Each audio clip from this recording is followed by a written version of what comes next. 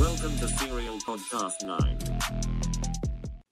I'm Gerard from SerialNine. And I'm Kevin from SerialNine. And I'm Ryan from Dota Logic. And this is SerialPodcastNine. Episode 267. That's the one. Jody got new chairs, so these ones won't break. And they Ryan waited. I hope so. We bought them from some well-to-do man on the North Shore. Oh. What is well-to-do mean? He's rich? Yeah, he seemed well off. I wouldn't say he was rich, but he seemed like well off. And when after the transaction was complete, he said, "Be well." And I was like, that's a weird thing to say to someone. And then I left. I think be well is a good thing, you know? It is nice. It hit differently. Maybe it was like stay well or something. I don't know. Gerard, what are we talking about tonight? Today or tonight or whatever you want to call it, we're going to talk about money. Today we're going to talk about money. Good. Cash money. Dinero. Zip Zero Deutschmarks. stingy with De Niro. Yen. Pounds. Yeah, that's it. We're just going to talk about different denominations of money. How about some Bitcoin? I bet you'd like that. Yeah. What's the current exchange rate? I'm not on yen Bitcoins. to Bitcoin. We're going to talk about how much things cost, how to support your car hobby, if you will. Why some stuff is How to make money with a car hobby. Yeah, that's what I want to know. I got a pen and paper out. I've been failing at this for 12 years, and I was like, George's gonna like instill some wisdom, and then all of a sudden it's like, here's how you buy car parts. It's like, yeah, I'm good. I get credit.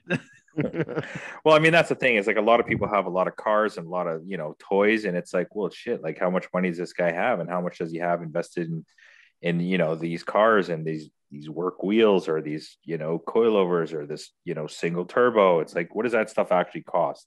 I know there's probably a lot of listeners that already know how much this stuff costs, but there may be some people that are just kind of getting into it, or maybe people that want to go into a different aspect of the car world and maybe don't know how much. Oh shit, are we gonna like practically try and say what our car cost?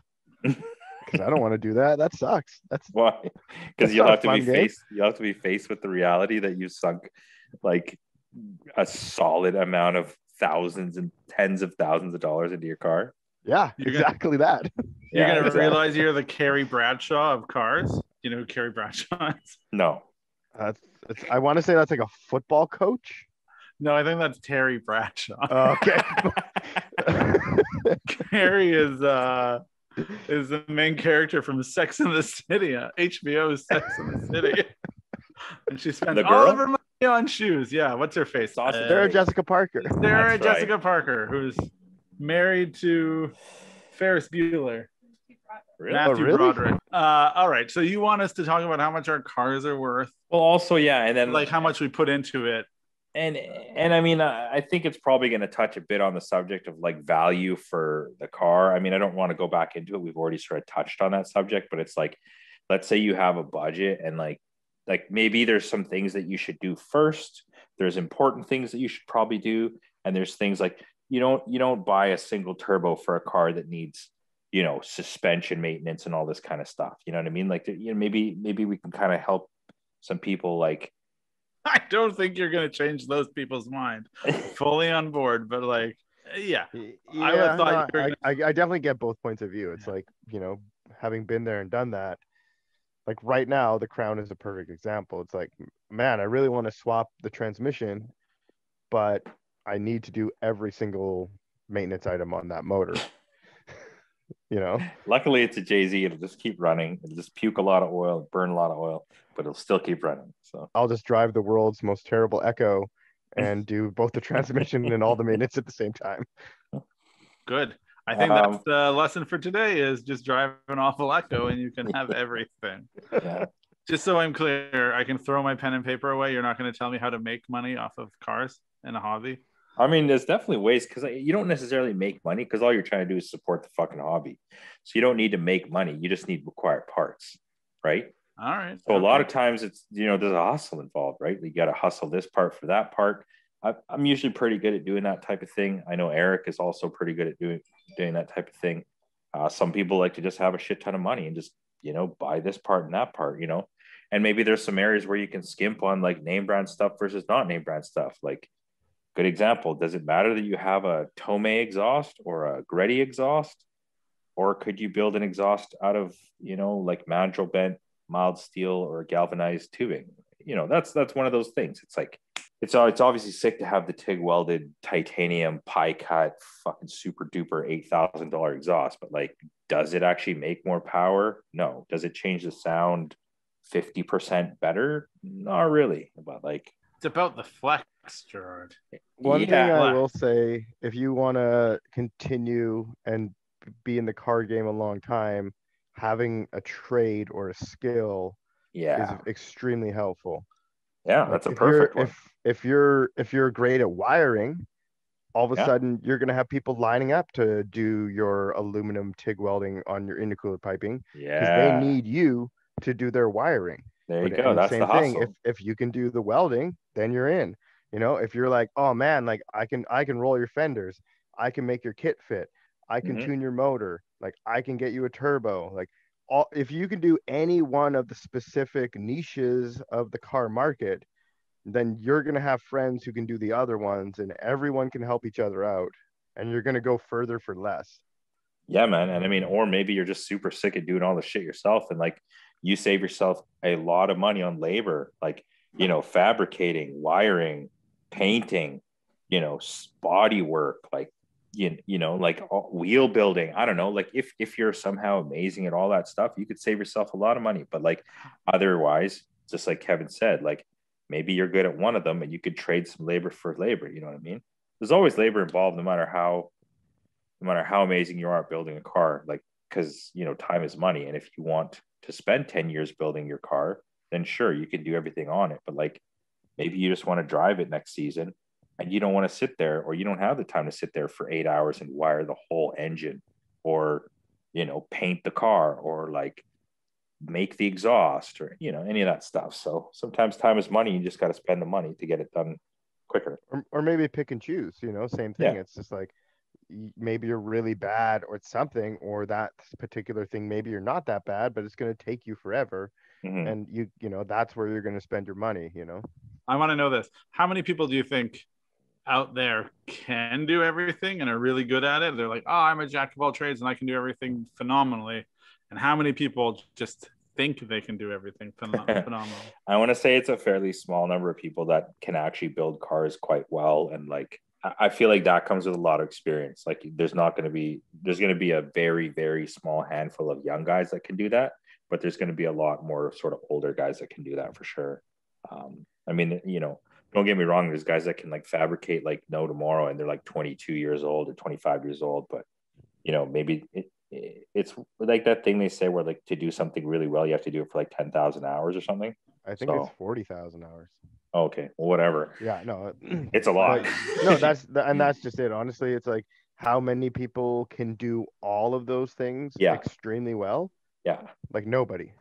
Yeah, exactly. Like nobody's like a 10 out of 10 at wiring, at body work, at suspension setup, at chassis fab, at welding, and overseeing the build of that car. Like maybe even the style of that car is sick, or maybe it's not sick. You know what I mean? Yeah, having a vision, doing the body work. Body work's different from the paint. Yeah, like there's so many facets to a completed car or a completed project. Yeah, like to even be able to do all of them yourself to any degree is a point of pride. Yeah, exactly. I mean, I'm a little bit less like that now. Like I used to really try to do a lot of stuff myself, but in my age, and I got like a family and 20 million other things to do. I just want to drive a fucking car. I'd rather just somehow pay someone or trade some parts or trade some labor to get the car done. I mean, I obviously like doing some of the work. A lot of the stuff that I find tedious or just sort of like difficult for myself to do, I'd rather just get someone to do it. Two things.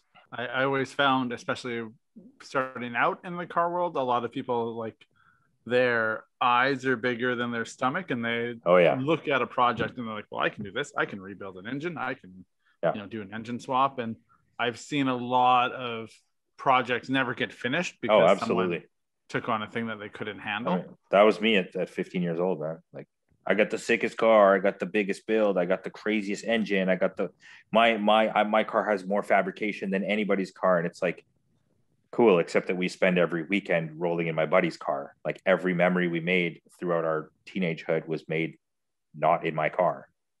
What things, Gerard, do you not work on now by yours? Like, what things do you send away to get people to work on?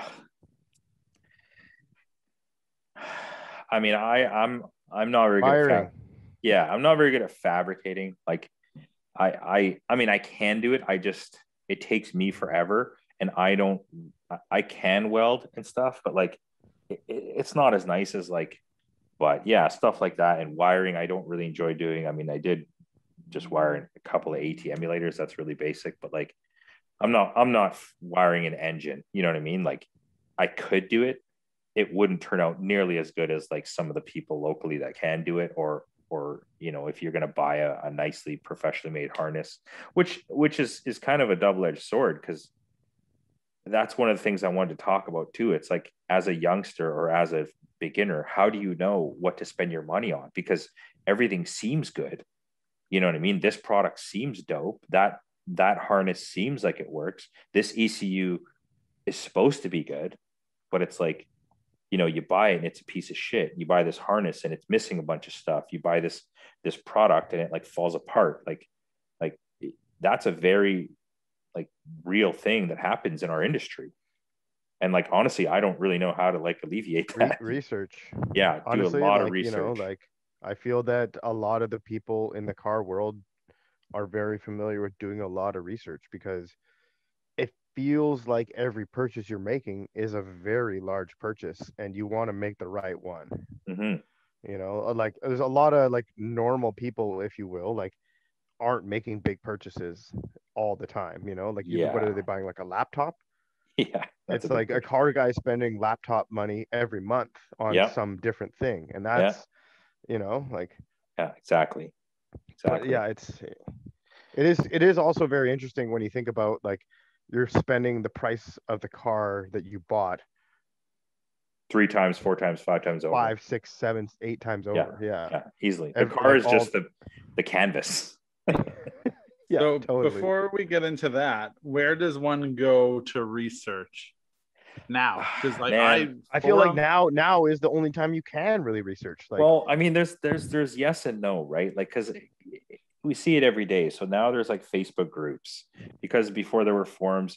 And I mean, the problem is there's so many fucking internet know-it-alls. They think they know everything and they talk like they know everything, but they actually have no experience. So it's like really difficult for like some guy who doesn't know a lot of stuff. He asks the right questions. He's trying to do the research. And then there's 5 guys that are like, oh, this is the best. Oh, this is the best. Buy BCs, buy this. And it's like these dudes have never had other coilovers. They don't even know what coilovers are supposed to feel like. They don't know what's good or bad. So like, they're like, I bought BCs. They're on my car and they drive down the road. So they're the sickest because they were $800. And it's like, I mean, that might be what that guy's criteria is, but if the guy wants a good riding, proper handling coilover, maybe BCs aren't the answer, but there's like 8 people in this group that have BCs and think it's rad. So now he's going to buy BCs because like these people were like, yo, they're sick. You know what I mean? And I mean, like, there's a plethora of decent coilovers, but like, you'll get 10 guys tell you to buy BCs. That's because everybody wants to be the guy. That's the nature of the car scene, right? Everybody wants to be the fastest. Everyone wants to have the sickest car. Everyone wants, and then it's like, if you don't have that, if your car doesn't like hold up, or even if it's like mildly okay, you can compensate for that with just like knowledge. And then usually a lot of these guys too are like, I can do this for you, right? Like, it's like them being that guy. It's like, how many of those the guys that tell you to get BCs are also the ones that are selling the BCs? Yeah, exactly. Like, I can get you a deal on them. I mean, also there's sometimes there's the guy who's like, everyone says is the best because he can do like a fucking 20% job. Like a paint job. Like, that's the thing. People ask us all the time, oh, like, where do you guys go for paint and body? And it's like, honestly, dude, I don't have a fucking clue, because body shops are impossible to like, they're either working for 1 year or 2 years and then they're like fucked because this painter is not the same painter. This body shop doesn't exist anymore. like they charge like way too much, this and that, like whatever. And it's like, And I don't like have 99% of the shops are just insurance shops where they're like, Yeah. oh, this car was in an accident Yeah. and the book time is 12 hours and I can like do the repairs and paint Yeah. it in 6 hours. Yeah. So like I'm just going to get paid for 12 hours of 6 hours of work. Why And would then- I not do that? Versus, and then exactly. you're going to come to me and try and undercut me Yeah. on my labor time, and you want me to do like a low rider like quality paint job Yeah. with like glitter and all sorts of stupid shit. Exactly. Like, When I painted my Mazda, the guy like completely tried to talk me out of it. He's like, I don't know why you're doing this. But it was that. He was like in an insurance shop. And that's the thing. So like, let's talk about that. First of all, what does it cost to paint a fucking car, man? Like realistically, what does it cost to paint a car? $4,000. Yeah, $4,000 to $5,000. Exactly. And it's like, are we really paying $4,000 to $5,000 to paint a car? Like that's a huge chunk of money. And is a $4,000 to $5,000 paint job a good paint job? It's probably a mediocre paint job. Like that was like where you're getting like the paint job. You're getting a car a different color. Yeah, As a exactly. normal person walking into a body shop. Yeah. You know. Yeah. That's why honestly, like we sort of don't have that skill set yet. But like to be able to paint a car is actually like one of the really most valuable sort of like skill sets to have when being into cars, because it's one of the most expensive things to do to a car, and it changes the aspect. It's the most visually like differentiating things of your car. It's like I probably spent over $5,000 in paint and body work on the Altezza. Yeah, and I mean, so if you have a and we hookup, did a bunch of it ourselves. Oh yeah, for sure. Body work you got to do yourself. You got to do as much as you possibly can, because like if you're taking your car to some shop or some guy or some place to like get it painted or whatever, they're not going to spend as much time as you are on the places that you need to spend your time on, like the fenders, the inside of the fenders, the bumper tabs and stuff like that. Because all of our cars are super low, they're super fitted. All that stuff has to clear, and it has to be done before paint. Do your fender work before paint. Do all your cutting and grinding and sanding and fitting and adding the different holes for the fucking zip ties or whatever you may use. Do that all before paint, and just get the guy to like paint the fucking car. Yeah, literally figure out everything before paint. I've been a ton of times where people are like, yo man, I just got my car painted. Can you roll the fenders? And Gerard's like, man, you should have called me 2 weeks ago. Like, what are you doing? Like, yeah. I mean, generally you can still do it, but it's like absolutely the worst idea. Yeah, the paint's still like wet then.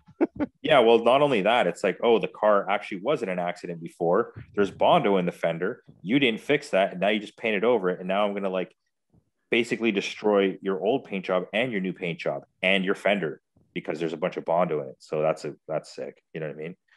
But yeah, so on the cheaper end of the scale, the cheapest we've ever paid for a paint job is basically like $1,500. And that's like the absolute bare minimum hookup. I just paint the car. You do most of the prep yourself. You assemble it yourself. You disassemble it yourself. You roll it into my shop. You help me tape the fucking thing. I spray it. You take it out the next day, and you do whatever you need to do. You're taking the tape off. Yeah. You're putting the door handles back in. Yeah. Like that was the paint job I had. Like I was holding the mirrors in the paint booth for the guy for my $1,000 paint job. You know? Yeah. And I mean, if you got an amazing painter, it could be $1,000. You could have an amazing paint job. And I mean, that's kind of the thing with drift cars too. It's like the drift car has to look good from 10 feet. And I mean, sometimes if you give a shit to like wet sand it or do any of that stuff, like you can get a $1,000 paint job to look amazing. But I mean, most of the time, is it a really cool color? Because you should choose a really cool color, because if it's not a nice paint job, the really cool color will take it it'll take it a long way. Is it shiny? Make sure it's fucking a cool color. It's shiny, and put some stickers on it. You're good to go. So you're saying spend less on paint, but do all the prep work. Honestly, this just seems like SerialNine tells you how to do everything you want to do on a budget. Yeah, because that was the paint part, and now we're gonna move on to the next part. Yeah, I mean that's exactly it. That's what it is. I'm not learning about how to make money or how much everyone's cars cost. Well, I mean, okay, let's how much do you think your Altezza is worth, Kevin? How much do you think you've put into the Altezza? Like retail price to everything on the Altezza? Yeah, let's do that. Like if somebody wanted to build your Altezza, $50,000 is probably, I would say. Yeah. 50? Yeah, I would think so. You could have a Tesla Model 3 for that price. No, you couldn't. Could. Somebody asked me before, what would I sell the Aristo for? And I said 50K. You remember that, Ryan? Yeah. I was like, yeah, 50K. And they're like, oh, like blah, blah. Like I'm like, all right, let's try to build it. Yeah. The Aristo, for example, like you could probably spend 50K to build a car like that, but you would never have a car like that because we did so much R&D on that car. And a lot of those parts on that car were one-offs, or like the suspension was custom valve, like, there's so much custom stuff on that car that like, I don't even know, I guess you'd have to literally mimic my car to build it. And I think you'd probably be spending well over 50K. Yeah, like, maybe the Altezza doesn't have $50,000 worth of parts, but like to do the work. Oh yeah. Yeah, if do you all count the your work, hours yeah. and labor and stuff. Oh yeah, for sure. I mean, yeah, like even the amount of like, I have fucking 3 or 4 different transmissions in that car, or not like 2 different transmissions, but I mean, it had a V160 at one point. 3, including the one it came with. Yeah, exactly. Right. So yeah, it had a V160 in it for a while. I mean, you made that. I made that drive shaft. That was, X amount of dollars. Took the V160 out, developed the CD Pro, put the CD Pro in. Make another fucking drive shaft. Make like all these things. I mean, like that was also had different transmission cross members and shifters. Yeah. 2-3 different clutches in that car. Like 2-3 different engine mounts. Yeah. 2-3 different coilover sets. Like 4 or 5 different wheel sets. Like it's endless. Multiple diffs. Yeah, multiple diffs. Yeah, multiple exhaust setups.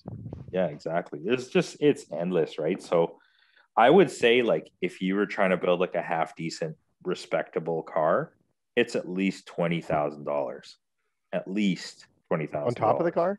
Yeah, on top of the car, with probably not with the cost of the car anymore. Well, yeah, I would say that's the cost of your car these days. Well, you could get a $500 Cressida or a $2,000 S chassis, but yeah, I mean, in today's day and age, could you even build a car for 20 grand? I don't even think so, man.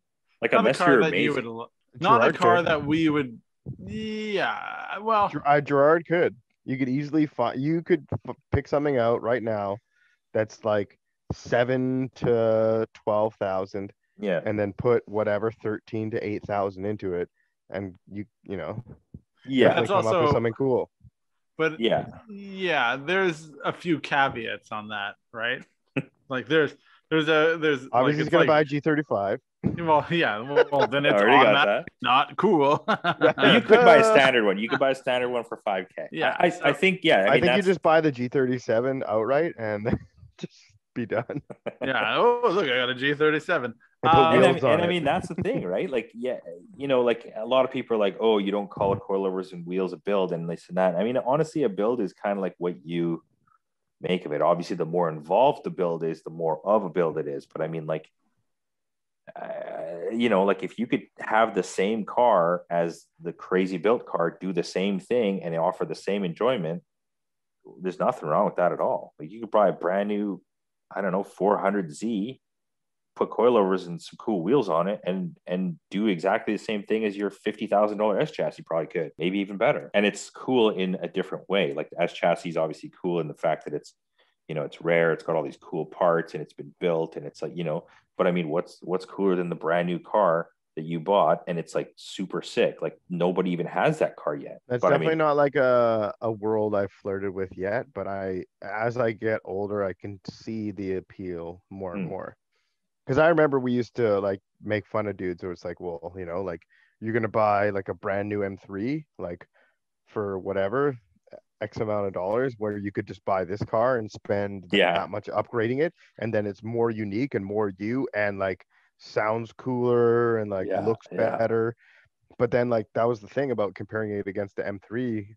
It was like, well, it doesn't sound cooler and it doesn't have better fitment and it doesn't perform better and it doesn't brake better, and it's like, well, and it doesn't have as good seats and it doesn't have like you would have to put a ton of money into it to even like how much money are you putting into an A86 exactly to outperform an E46 M3? Like, and I mean that all of the money. How much? I want an answer. Like $120,000. Yeah, and that's the thing. And the M3 is only like 60 grand. You know what I mean? It's like it's actually pretty good value. So that was I got that sort of lesson when I was building Civics.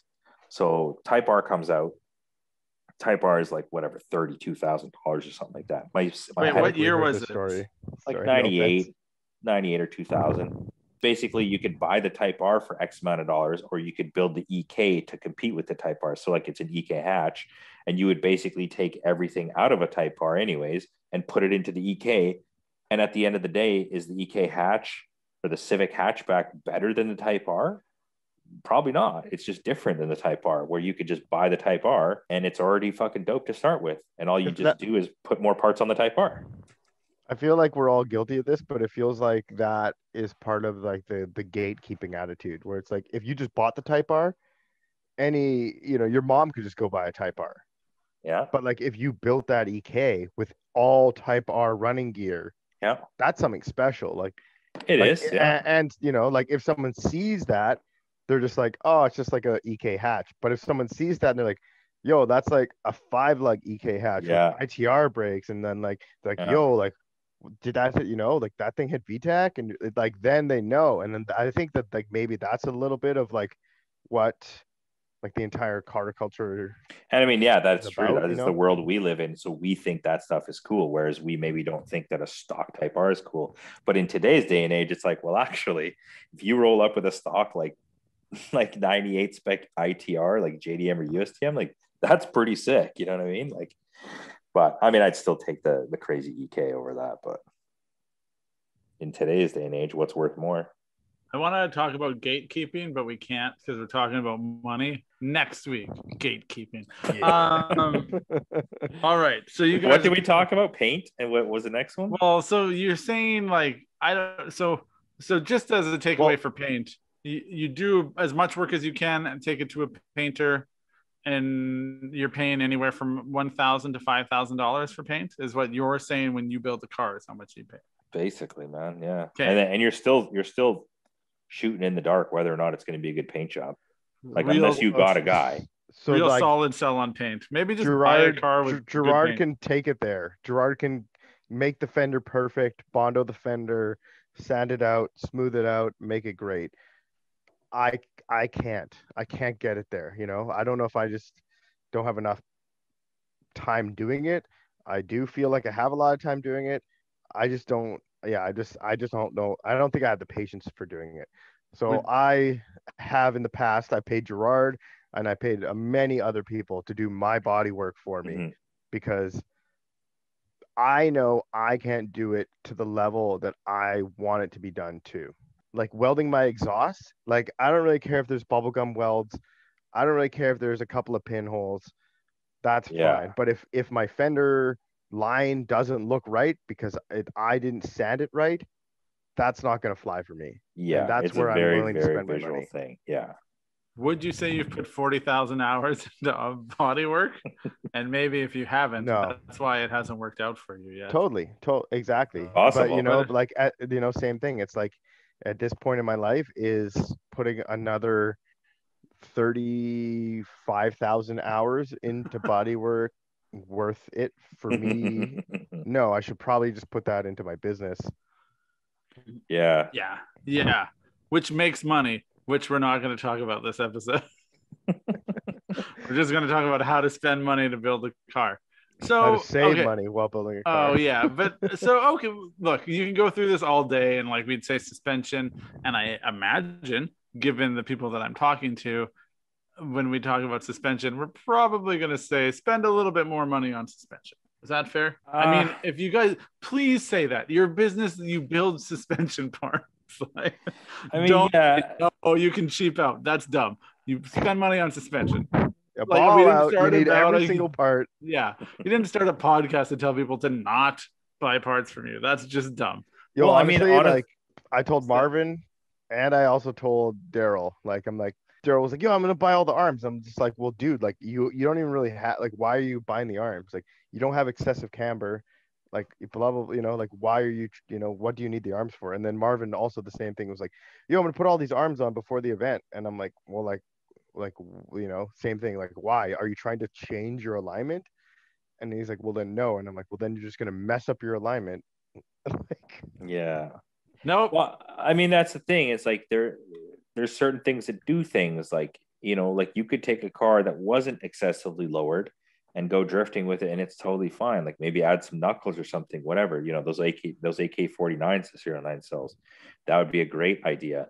But there you go. Now you got the hang of it. But I mean, if you don't need to adjust the camber, you don't need an adjustable arm. If your toe doesn't go within spec, you don't need a toe arm. I mean, obviously there are advantages in getting rid of some bushings and adding some precision and stuff like that, for sure. And a lot of the new stuff that Serial 9 is doing, or that we're doing, is we're trying to actually improve the unsprung weight and save weight. Like, you know, the new billet uppers and stuff are lighter than stock, which is advantageous if you care that much about improving your sort of suspension's performance. But at the end of the day, like, you could take a good driver and shred a completely stock JZX 100 or a completely stock 350Z or a completely stock M3, and like Buddy Guy 2 could have every arm and every engine mod and every diff and every wheel, and it still suck, right? Yeah. But here's the thing, going back to the ego bit. Okay. Every car guy thinks they're a great driver. Like at some point they're like, I shred. And it's like, that's why, like, and I've said this before, every guy thinks they're the exception to the rule. It's like, hey, what's the key to being a good driver? It's like seat time. It's like, yeah. But I'm already a good driver. So knuckles, the V8 swap, like they just do the list, and then they build the car and never drive it. That doesn't compensate for like seat time. So I think there's value in what you're saying. You're like, if you care about like, you know, like precision and unsprung weight, probably the better the driver you get, eventually you're going to come to a point where you're like, yeah, I absolutely do care about that. But it's probably like, that's not for me, right? Like, I think we can all agree. It's like, I needed some Serial 9 parts to fit my wheels. Yeah. But I'm not like out there. It's like, I often look at your parts and I'm like, they're all rad, but a lot of the times I'm like, I don't know what I would do with these. And if it's even advantageous for me to have some of these, right? So it's like, yeah. So that's a fun question. As a person like myself, who's not a drifter and just kind of has a car that wants to have it be fun to drive, what are the things where would you spend the money on that? Absolutely get coilovers. Like, get a good set of coilovers, whatever you think that may be. I mean, obviously we have our preferences and stuff, but like, get a What's good your set preference?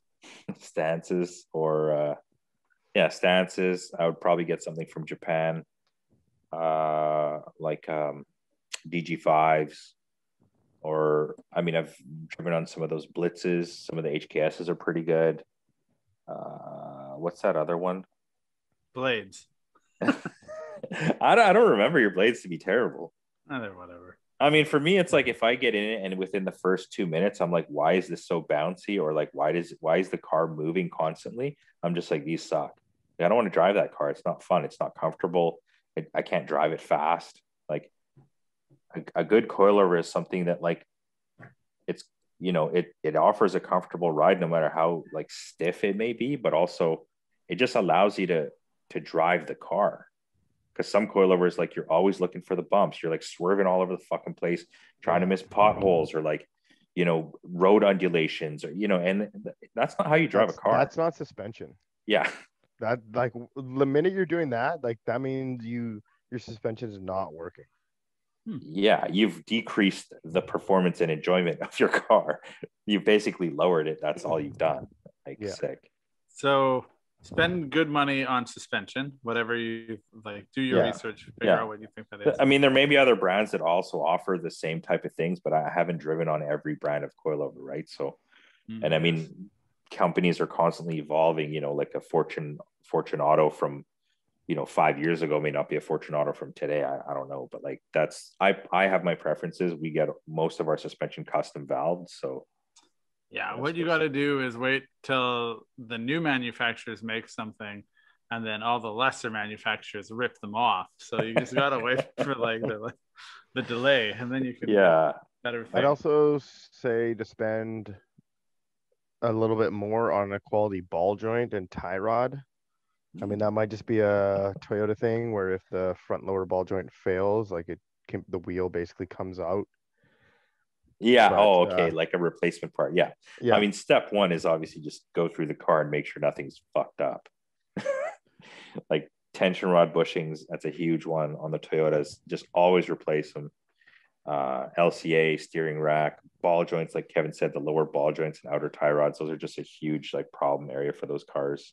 Yeah, like if you're gonna spend $1,200 on coilovers, maybe just spend $300-400 first on lower ball joints, so that when you put those coilovers on, it's not a month later and your wheel is like destroyed your fender. Yeah. And now you're getting a $200-300 tow.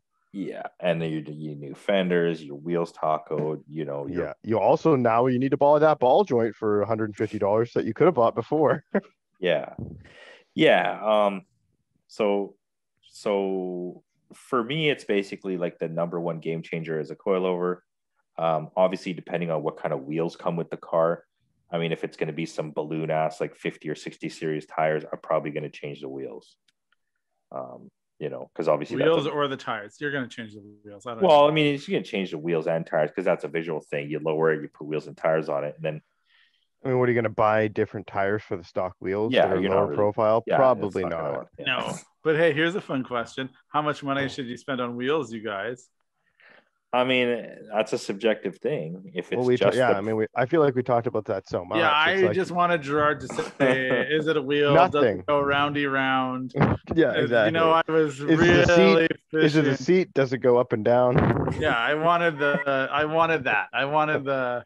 Well, I would say, okay. So, I mean, one thing I'm going to say is like, as a younger dude, I used to always be like, oh, like it has to be this and it has to be that. And, it has to be the most and it has to be the stiffest and it has to be the craziest wheel. And it has to be, you know what, at the end of the day, like it doesn't fucking matter. Whatever you like, whatever makes you happy with that car, like it's kind of sick. Like I've accepted the fact that I like to build cars. Like I like to put cool parts on cars. I like certain things. For me, like you said, like the first thing I do is like suspension, wheels, steering wheel, and seat, because I'm always touching that. That's what I do when I get in the car, and everyone's like, oh, don't take the airbag out and stuff. It's like, if I could have a 6 steering wheel with an airbag, I probably would. But like for the life of me, I've never in my life fucking seen one. So I like. What kind of steering wheel would you recommend buying? One that you like. I don't know. I prefer smaller ones, but lately I've tried a 350 and I thought it wasn't bad. So my new steering wheel is going to be a 350. That SerialNine, no mercy steering wheel. Well, how much are you going to spend on engine parts? How much should you? This is the thing. This is very hard because it depends on the engine. Well, that's the thing is maybe you should have bought a car that doesn't, like if you have a certain budget, you have to kind of budget for the whole shit. But also maybe you originally don't really think your car is going to be that crazy. Like maybe you buy a Beams Altezza and like you're like, oh, like sick, like I got a clutch and a flywheel and some coilovers and diff mounts and I'm done. And then all of a sudden you're like, oh, like the motor's got low compression and now I need a different motor and I'm gonna get a Jay-Z and now I need a transmission and now I need a turbo and now I need an intercooler and now I need a fuel pressure regulator and now I need ECU and like, you know what I mean? Like it can be a never ending. Yeah, like do you every time you buy a car, I'm not that's not even the end of it. I'm not even done. Like yeah. Do you want to keep going? You can. We could list. I'm not even done. There's still shit. We could just list the whole thing. Like that would be lots of fun. I think it'd be hilarious. You just like literally list every part that was on my Aristo. It'd be fucking the magazine article that you're reading out loud for people on a podcast. Well, I mean, here's the thing I want to know. So when you guys get a car, do you build out a budget for it? Do you like sit down and be like, or do you just like, because I don't. I mean, I'm basically like, is it a budget build or is it a no holds barred build? Because I think, like, for example, the drift cars in the SerialNine family, like the Stagia, for example, like I don't really foresee like, I mean, it's not like we have an unlimited budget, but like that's kind of going to be like a flagship car. So like I feel like we could spend more money on it. And the Blit is kind of like a street budget car. A lot of the stuff I bought myself, SerialNine definitely has paid or is paying for some of those parts, but like it's still like a company car, but it's not like, we'd probably buy $4,000 worth of seats for the Stagia, but we're definitely not buying $4,000 worth of seats for the fucking Blit. Right.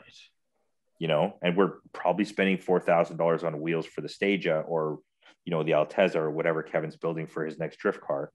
but we're definitely not spending $4,000 on wheels for the street car.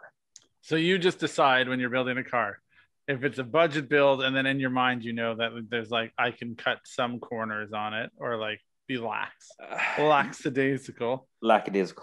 And then on your like drift car, you're like throwing like wads of cash. No, but it has to do the job. So like, I mean, but I mean, also like that maybe is a function of us seeing like a modicum of success as well.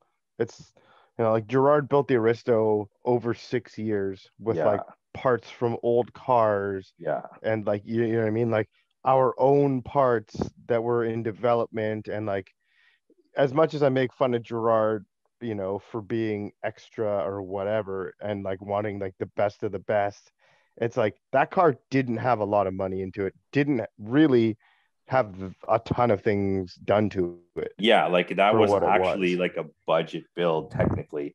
Like you know, there's definitely guys you see that like to spend money left, right, and center. Like they buy the seat rails, they buy the brand new seats, they buy all the Defi gauges, they buy, you know, the crazy wheels, they got the 3.4 stroker, like all that stuff. Like that's even next level to our cars. Like our cars are like, I want to say like I don't know, like a fucking stage 3. And there's 5 stages. And then you got the guy who's doing all that stuff. He's got the FRS with 2JZ and the 3.4. That's like a stage 5. There's dudes at Final Bout who have nothing to do with the car industry who have crazier ISs than I showed up with. Yeah. You know? Yeah, but they didn't have the heart that you had, Kevin. But yeah. So no, I'm just saying like that. I mean, that used to be me before. It's like you worked a job that paid super well. And then I would just go and pay people to do my shit on my car because I just wanted to have my car work and I wanted to be at every single drift event. And I'm like, here, weld my cage. Here, do my clutch. Here, like whatever. But as we've learned, cages are whack unless you need them. So jokes on them. Cages are whack. Yeah, indeed. Okay, but so here's the thing. So part of this episode is meant to be like, how do you fund all this? So we have a sense that like cars are expensive. Like what's a more expensive hobby, man, besides I guess like traveling? Maybe like traveling's not a fucking hobby. Get out of here. Traveling is fully a hobby. Traveling's not a hobby. What is How is traveling not a hobby? Who doesn't like to travel? A lot of people. Dude, I never 10 years ago. Yeah, I never traveled for the biggest part of my life. You didn't travel, so if you never travel and then you don't travel, you don't know that you like travel, and all of a sudden you're like, hey, I just never had the money, and you're like, I like traveling. I also just like spend all my money on cars. A hobby? Yeah, absolutely. I mean, that's different from drinking. Like if you're an alcoholic, it's definitely not a personality, but I guess it could be a hobby. It's my personality. I don't know, man. Like it's weird. I think traveling used to be a hobby. What the fuck is it now? Imagine traveling like pre-smartphones and internet. What's the fucking difference? Because like people actually had to sit down and do research and understand where they were going and like book hotels. Like you couldn't still have to do that. Yeah, but it's just way easier. You don't have to go. Yeah, it's way easier. Barriers of entry you for sound travel. Like a gatekeeper right now. Yeah, I hope so. No, dude, because I think that it's pretty two-dimensional to be like perfect example.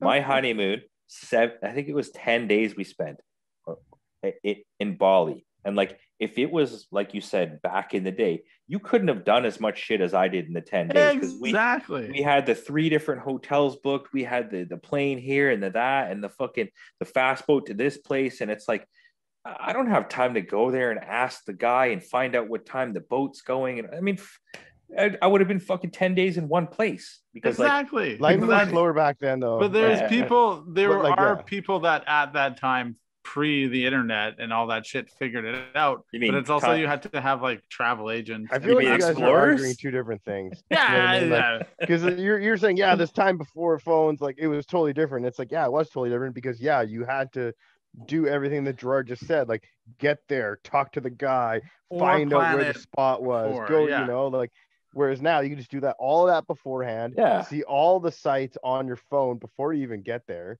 Well, also it's time management, right? Like, could you imagine getting off the plane in an unknown place and trying to find a place to stay that night after that's why being you on the had the plane for 20 guidebooks. fucking 2 hours? Right? Like you would have actually had to do that through a travel agent. You would have had to been like, and you would have a guidebook, and you'd be like following this Called an guidebook. itinerary. Yeah, and you'd have it like that was a challenge. Now it's just like, Dude, it's still a challenge, man. it's not that whatever, man. And everybody's just hobbies talking about fucking travel. You guys Get are so outta funny here. to me right now. This is like the funniest I've ever been amused by both you two together right now. Man. Fucking bullshit, man. That's Man, what it is. Like, it's hard to find a place to fucking Like, what eat world with is your Ryan woman. living in? Like, you are like techno geek to the max. Like, and you're like upset How am right I now. techno geek to the max? I don't know. I feel You work like at a tech place. That doesn't, you guys, I don't fucking do anything with computers. I went to film school. Yeah, how do you make fucking how do you films on a edit that shit? computer? You edit that shit by cutting film, Well, I learned, splicing films together. I did learn that. Yes. You learned how to splice films? That's so Yes. cool, man. Dude, that is sick. Steinbeck. Yeah, that's Dude. so cool. Can you do Dudes that for used to one of us? lose. You put cigarette No, burns 'cause- in? Well, dudes used to like lose their fingers on those machines. What? On the Steinbecks, I think. Yeah. Tell me more stories about that. No, let's talk about bullshit hobby travel. But this actually brings me to my point. It was like, Gerard, when you were, I can cut this out. When you were building your first cars, Mhm. how did you research building those cars? Because you were like, oh, I did a bunch of research. But in my mind, when you were building like your old like British Fords, Mhm. I know the internet must have existed. I mean, barely, man. Like, the Yeah, and internet was so- like 94, 95. Like, I graduated in like 94. So, like, what did you, how talk did to you, people. yeah. It was all like word of mouth and connections. Yeah, like, what would you even do to research what the fuck a Cortina even is? I don't know. Like, it's word of mouth, and you just build this elaborate network of all these fucking interconnected people for, like, this is your engine guy, this is your suspension guy, this is your fabrication group of people, and this is your Cortina group of people, and it just goes from there. And you go to shops and like talk to them because they were there before and they could actually help you. I don't know, man. It's definitely a lot more fucking work. Like travel used to be. That's that's the time thing. management. But I mean, that's that's the That thing was is, the hobby. you could be guy A, and you could go on the Facebook fucking IS300 forum and ask them what kind of oil to use, and you could just be like, oh, I'm going to use this oil because 8 out of 10 people said use this fucking oil. and that's And the it's thing is totally that the we're wrong oil. And we're kind of shitting on the people that like are using like. And I mean, yeah, that's actually not a bad point, because back in the day, the only way I knew to get good information was to go to the people that were doing the shit. Yes. Like, I got my engine from a guy that built motors for Westwood. I knew the engine was good because he gave me a book from this wizard of Pinto 2 liters called David Vizard. He's like, yeah, I built the book to these specs. I built the engine to these specs. Like, this is how I did it. And, I have this other race engine, and I used to race at Westwood and this and that. And I was like, okay, this guy has actual experience, so I'm going to trust him. Now, because we're talking about money, and like the only real tip that we've had is learn a trade, which doesn't help me. I don't know any trades. Photography, man. You fully have a trade that is Yeah. very valuable. Yeah. Definitely Like- more so now, I feel, in the car scene than ever before. Yeah. Like, why do you think you're getting a free clutch job and a free clutch and all these SerialNine parts? Like, you've literally, it's a perfect example. Yeah, I mean that's the first time that's ever happened. It's real nice, but I mean, it's a trade. You have a trade. It's a Yeah. valuable trade to us, and we That have we some can't valuable do. stuff Yep. to you. But for anyone else, it's like, how do you Pick up a fund- camera. Talk to Ryan Benoit. Everyone become a photographer. Who do you shoot for? That is the question. You go to a track, you ask people who they shoot for, and then they look confused and they say myself, and you're like, times have changed. I mean, honestly, that's not even the worst thing, man. Like, honestly, for like a lot of dudes starting out, figure out something that you fucking like and get good at it. I don't know if that still exists in today's day and age, but like, do that. That's what I mean. Like, if you have any one of those automotive skills, you can trade that skill to your friends who have the other ones. But I mean, hell, even not fucking make music, make videos, make fucking pornos. I don't know, do anything, but like be good at it so that you can trade it for some shit that you want or need. Trade your pornos for car builds. Not a bad idea. It probably happens to you, man, you know? Probably. I don't know. I'm just saying, like, maybe you're really good at man. I hope joints. someone. How many car builds? How many car builds have you traded for porn? Yeah, I hope someone reaches out to Gerard. And how many DVDs is a car No, I'm build just worth? saying, like, maybe I'm not asking for SerialNine sponsorship. I will trade you some homemade pornography for parts. I'm just saying, maybe the guy's like really, really sick at making knives or some shit that's like completely unrelated to cars.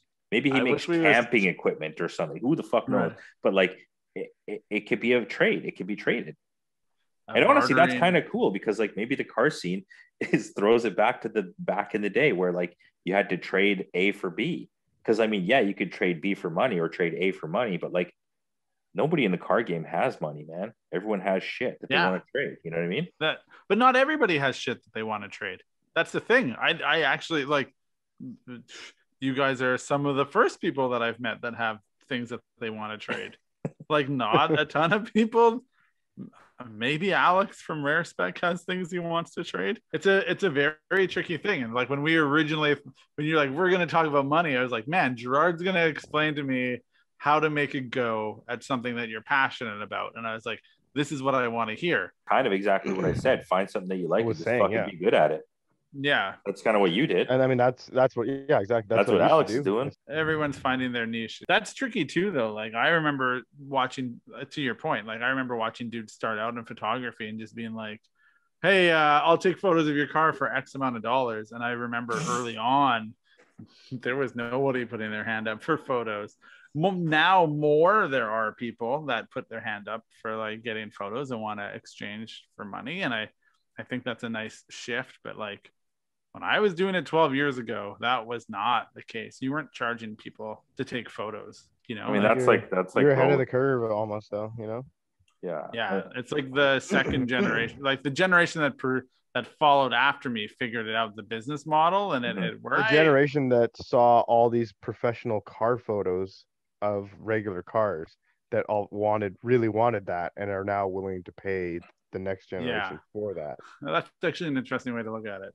So all the photographers that are making money give me just a little bit of money because it paved the way. Because there was a point where dudes would be like, if you're taking a picture of my car, you should pay me. Like those are things that people have said, and it's like, excuse me. It's like, I would love to just be like, well, that's nice. See you later.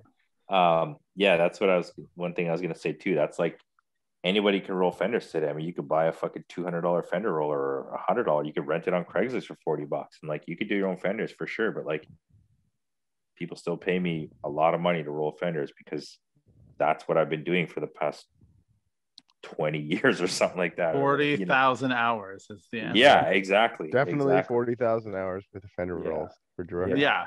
Cars are expensive. It is a very expensive hobby. I don't, and like, I know there are dudes that sit down and like pencil out or like, this is all the things that I need to do and how much money I'm probably going to spend on it. But like, I don't know those guys. Like the guys that I know are you two. It's like the same mentality where it's like, am I going to try to do this budget minded or not at all? And then you just like kind of go with the flow. And I think I'm always cognizant of it, but like in my, I guess the way I do things is like, there's always that baseline level. It's like, I know what I want the car to be. And then I try to fit the things within that budget. You know what I mean? Yeah, totally.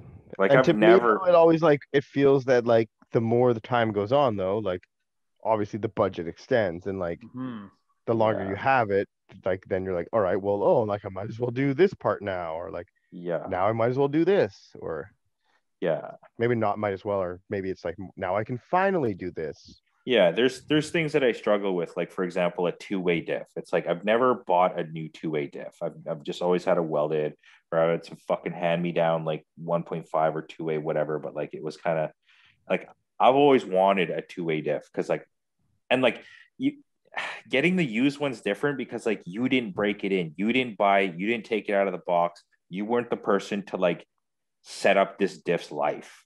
because I had one before and it was the most horrendous thing I've ever had in my car. And I literally just turned around and sold it for a bunch of money because I was like, fuck this thing. It makes my car sound broken. The welded is much better on, Yeah, like, it was way worse than a welded. way worse than a welded. So that's the thing. It's like one of these things that like it's a big ticket item, is a two-way diff. And to some people, that's one of the most important things. And they would have bought that before some other things. You know what I mean? Maybe some people spend $1,500 on wheels and $1,500 on a two-way diff. But clearly SerialNine is spending $3,000 on wheels and $50 on a welded diff. Right. But like, yeah, that's one of the things I'd always wanted to buy as a two-way. So now I'm like, fuck, I just want a two-way. And are you going to do that? Are you going to get a two-way? Honestly, like a diff is like, especially at the drift event last weekend, I was just like, man, I got this like gauge cluster. I could have had a diff.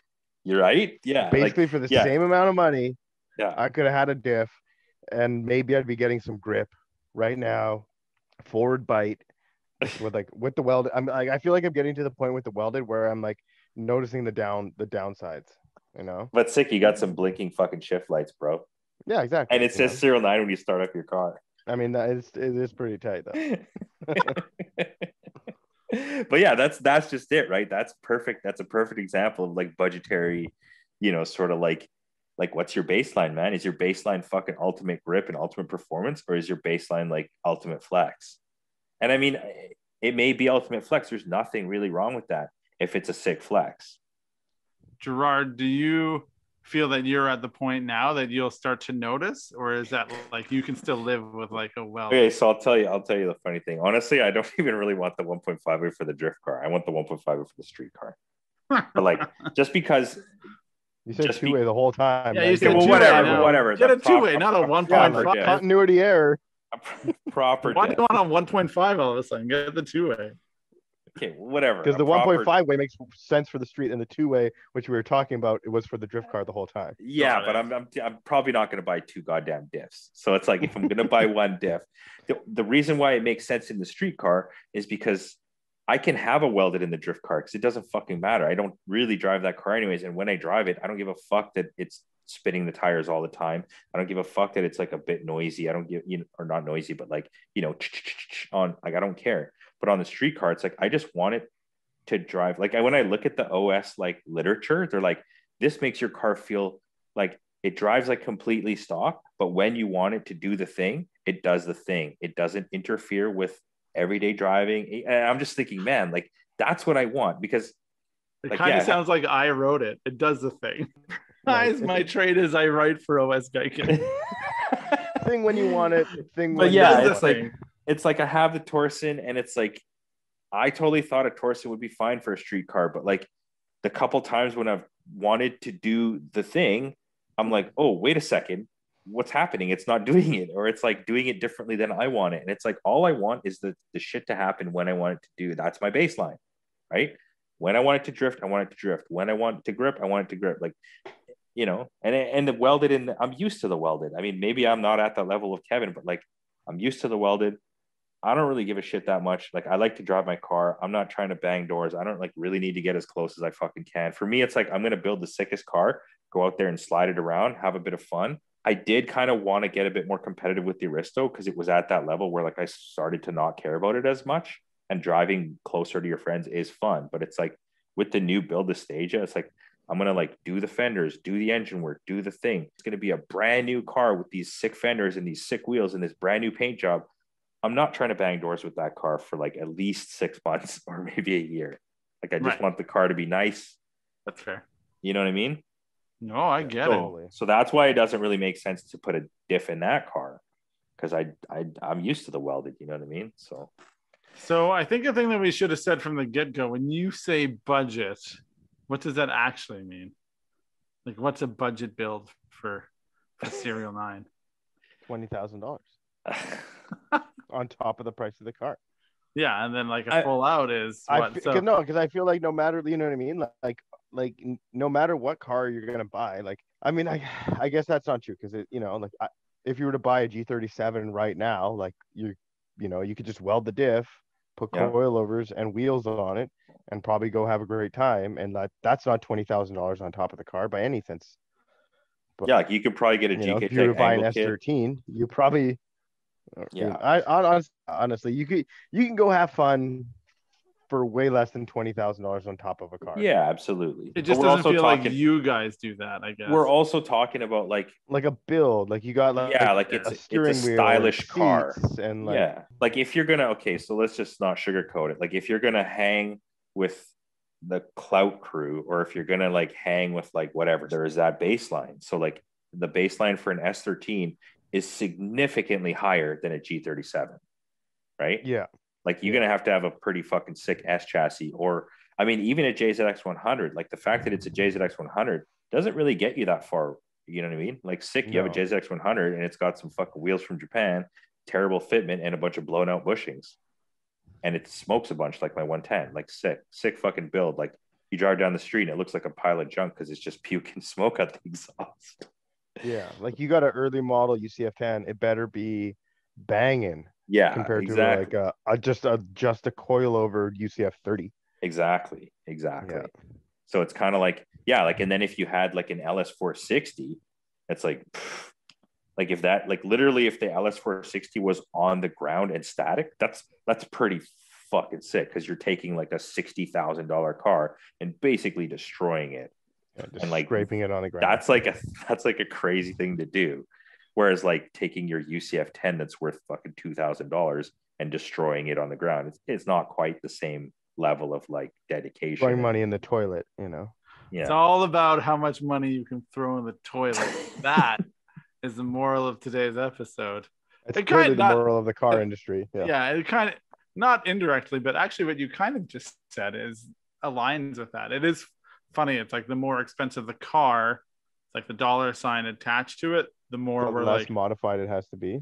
Well, for us to be like sick. Well, you could take, yeah, I mean, shit, you could take a UCF 30 and put Lamborghini wheels on it, and that would probably be cool. You know what I mean? I also think like the more unique the build is, and like the more like if you have a car that's pretty obscure, but it has like a pretty decent level of build quality or build ingenuity or creativity, that like goes a long way, man. Like there's for sure.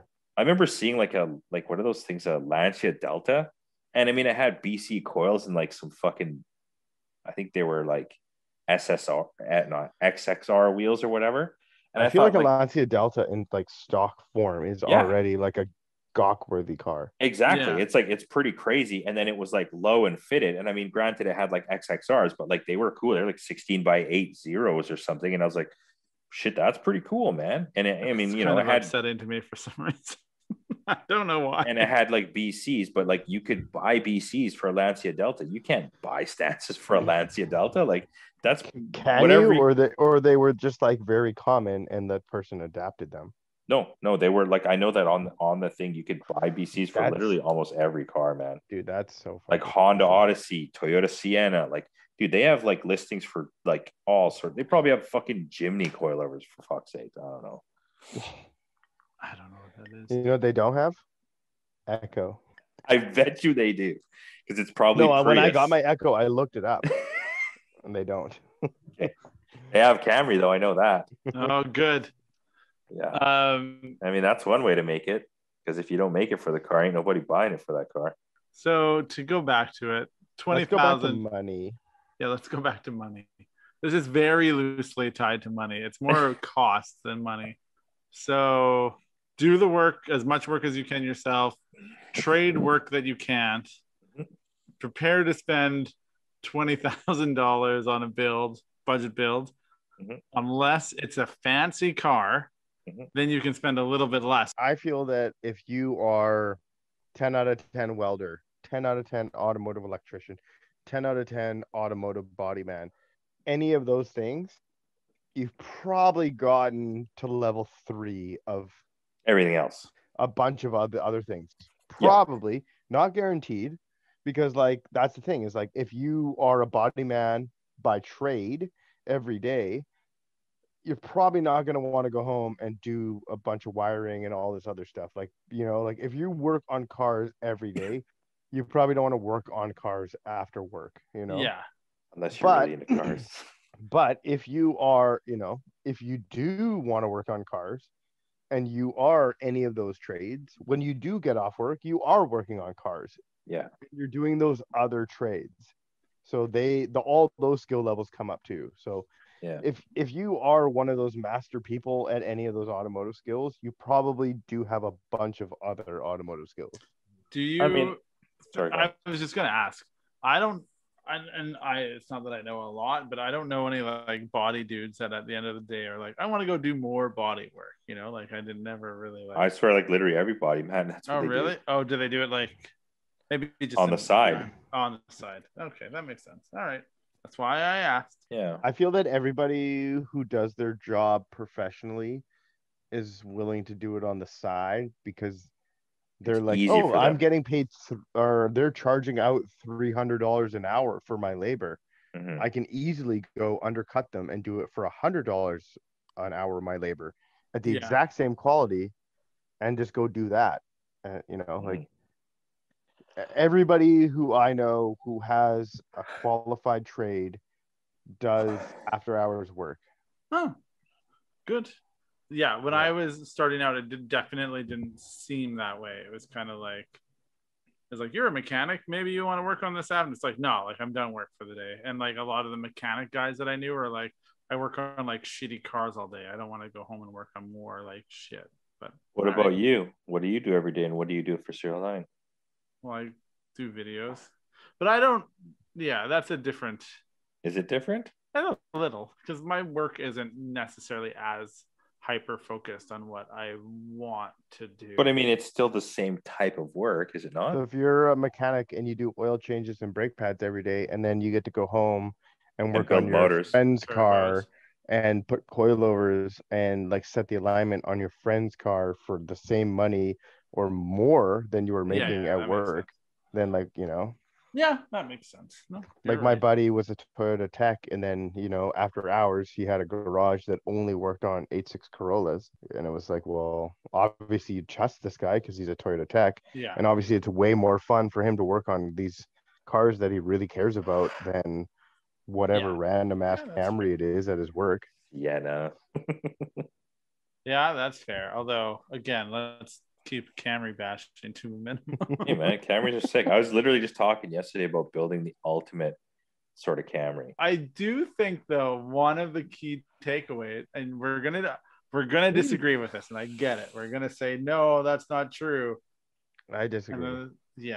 But it kind of sounds like there's a dollar amount to some level or degree that equates to a cool build. I'm not saying it's impossible to build a super, super cool car on super, super, super cheap everything. Yeah. But it kind of sounds like if we were to listen back to this, you'd be like, hey man, like if you have a UCF 10, you can't just, you got to do a certain level. But if you have, it's like all those things. That's the dollar thing though. It's like, okay, say the UCF 10 cost $5,000 and your budget is 50. Now you have $45,000 to spend on the UCF 10. Yeah. But if your budget is $50,000, well, now you spent 30 of it on a UCF 30. Now you only have $20,000. Right. So, yeah, and it's like the monetary value is still the same. Yes. But the person has to put it into it. What we're saying. What I'm saying is that the measure at the end of the day is actually still kind of like how much money you put into it. A little bit. I mean, yes and no, because I mean, it could be like it's all relative, right? Like, yeah, let's say you have a UCF 10 and it's like you got the car for free because UCF 10s can be had for free now. And you're like resourceful and you happen to get an ISF drivetrain because, you wreck cars and you bought the ISF drivetrain for $5,000 and you put that together because you're somehow amazing. And so now you have like an ISF powered UCF 10. That's really sick. That's probably not a $20,000 car. Yeah. Did that exist? Did you? No, but I'm just saying, I just built that in my head. And if I would show up to a meet with that and like actually did some cool fender work and chose a cool set of wheels that weren't Blitz 03s, then that would be cool. Now you build in your head are always amazing. Remember when you named that movie that didn't exist? Toto's Last Drive? Toto's Mile. Toto's Mile. Yeah, but I get what you're saying. Like, look, there's the exception to the rule, and it actually goes back to what Kevin said in the beginning, where it was like you were arguing that if someone bought an M3, that, you know, oh, I could buy this car for cheaper and put all this money into it and make it perform just as well. But we're still, I in my head, I'm saying it's like we're arguing that it's money spent to some degree equates to like there has to be some level of money spent because there has to be some level of car built, right? Like, so it's like, yeah, so but what we're saying is like, if you say your budget's $20,000, yes, and if you buy a car for $5,000, yes, probably you're gonna have to put $15,000 into that car for it to be like cool. Yeah, I mean, unless you're the exception to the rule and can build something cool for a lot of money. And then if you have a $15,000 car, you might only have to put $5,000 into that car to have it be the same level of cool. Exactly. I mean, that perfect example would be a JZX 100 versus an IS 300, right? So like you buy an IS 300 for $5,000. It's going to take a bit of work to make that IS 300 cool. If you buy a $15,000 JZX 100, you might only have to do it, you know, coilovers and wheels or something. I mean, maybe it's still auto, but I mean, you could have a pretty fucking cool JZX 100. So, well, but I mean, honestly, the IS is going to be auto anyway because there's like so few manuals. There you go. And like that's the thing. It's just like, yeah. So now you're going to turbo it. You're going to turbo the 2JZ NA, or you just spend extra money. It's a lot of work on the 1JZ turbo, and it literally is like a continuous balancing act of like, do you spend the money on the car and then the upgrades, or do you just spend the money on the car and the upgrades but not that, and you just spend all of that money on the higher level car? And I mean, honestly, but then you're going to buy that higher level car and you're going to modify it anyway because you're a giant idiot and you're listening to this podcast. Right, but maybe we just hit the nail on the head why people are paying $15,000-$20,000 for JZX 100s. Because maybe they had an IS and they fucking spent $20,000 on an IS, and at the end of the day, it's still a fucking IS and it has all these problems because it's swapped. It's probably cheaper to buy 100 than to get get an IS to 100 state. Exactly, and it's a cooler car in the end. It's like you buy a fucking JZX 100, way more clout. It's already cool, and then you just put $5,000 or $10,000 into that, and it's infinitely cooler. Like at the end of the day, is a fully modded IS 300 as cool as a fully modded JZX 100? No, that's not even a fair comparison. And the fair comparison is like, is a fully modified IS 300 as cool as like a 75% modified JZX 100? And the answer is still no. There you go. I mean, maybe we just solved the fucking issue of like, why are people paying so much for these cars? Because they're paying more than 15 for them, I guess, if it's an auto. But I mean, $15,000 more than the equally equivalent modified IS. Although this does stand in contradiction to, it probably won't, I don't know if you said it while in the episode, but it was like the car is just the canvas. But I guess right, but a JZX 100 is a fucking really nice canvas compared to it's like you're starting with a fucking framed canvas versus like 8x11 fucking sheet of paper. Exactly. Or you're starting with a brand new fresh train car that's never been fucking graffitied, as opposed to like some fucking brown piece of shit that's been out in the wild for fucking 10 years. Right. Or just a fucking dumpster. Yeah, exactly. A BFI dumpster. Exactly. It's like sick. At the end of the day, it's a BFI dumpster. But I mean, that's the thing though. Like at the end of the day, you could paint a BFI dumpster to be way more beautiful than someone's name painted on the side of a brand new train. Yeah, there you go. Now I'm lost. So what? So what are we saying? Like, man, we could not have wrapped this up any better, and this is going to be the perfect end. Yeah. Yeah, but now it's like a BFI dumpster. What the fuck's a BFI dumpster? It's just like a fucking regular. It's a comparison to a train car. Okay, in the graffiti world, a train car that's fresh and brand new is basically the ultimate canvas. It's cool, right? Or like a brand new. I mean, in Europe, it would be a brand new fucking like SkyTrain or something, right? Or you could go paint the side of a bridge. So the train car is the best thing you can get. That's the JZX. No, like the train car is the G37, where it's like, all right, you have this, and it's like you don't really got to do much to it. I feel like it's gonna be sick. Whereas like all of a sudden, like the S13 is the dumpster, and it's like you could take this dumpster and you could fucking paint the Mona Lisa on it, and this dumpster could be like the fucking thing for years and years and years. Yeah. Like, because the artwork on it is so amazing. Right. But you could gotta just put in the fucking whatever work on the for brand new bullet train, and because it's on the brand new bullet train, it's already so sick. Like, Exactly. yo, you tag the brand new bullet train, Exactly. dude. You put your fucking name on the brand new bullet train, Exactly. but like you just tag a dumpster. Like, you got to be creating some fucking epic shit on a dumpster. Exactly. And okay, and that's fair. We've said clout a few times in this episode, which is a fun thing to say now in the car world. But yeah, I mean, like, there was definitely you kind of see that come around, right? It's like what you just said is, and then if you painted the Mona Lisa on the side of the bullet train, there you go. Then you're your own fucking thing at that point, right? Like, that's another level. That's 40,000 hours of tagging dumpsters. Yeah, exactly. And then you get that, and then you blow up, and then you're like you're not an overnight success, but you're an overnight success because you're then known for it. And I mean, that seems to be an underlying thing is you got to put in work, man. Like, to be good at anything or to build, even to just to build a fucking cool car, it doesn't happen overnight. Like, you could be amazing, you could think you're the best at this and that, but like, you're not. Your first car, or maybe even your second car, is not going to be the sickest car. It's not, right? So no, it can't be. You got to make mistakes, which we've covered.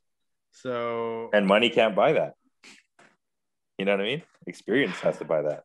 That was our episode about money that didn't really talk about money. But I think it kind of how much money you should be spending or anticipating to spend. It related to money and how you can maybe not spend as much money as you could spend. I think we live in a society that just revolves on money, so every episode is kind of about money. You can have that brand new ATS with like some crazy twin turbo LS. Like, that is insane. How did you just? All right, okay, good. We're trying to do a wrap up here, not just say random things we're looking at on the phone. I already wrapped it up. You guys wrap up your end. All right. Well, thanks for listening to Serial Podcast. That's the wrap up. You just fucking take that out of any other episode. What's the fucking difference? Well, fucking, I don't know. Why? Then go to the website. Make something cool. Say something cool, Kevin. Something funky. All right. Well, if you got cars, it's going to cost you a lot of money. Probably less money than drugs would cost you. You might have more to show for it. Learn a skill, learn a trade that trade for other people who you know who have similar trades. It's a great way to save money. And just have fun with it. Oh, I think I got it, you guys. It's called a trade for a reason. Because you can trade it. Hey. All right. And on that note, all right. Thanks for listening. See you later. Thanks for listening.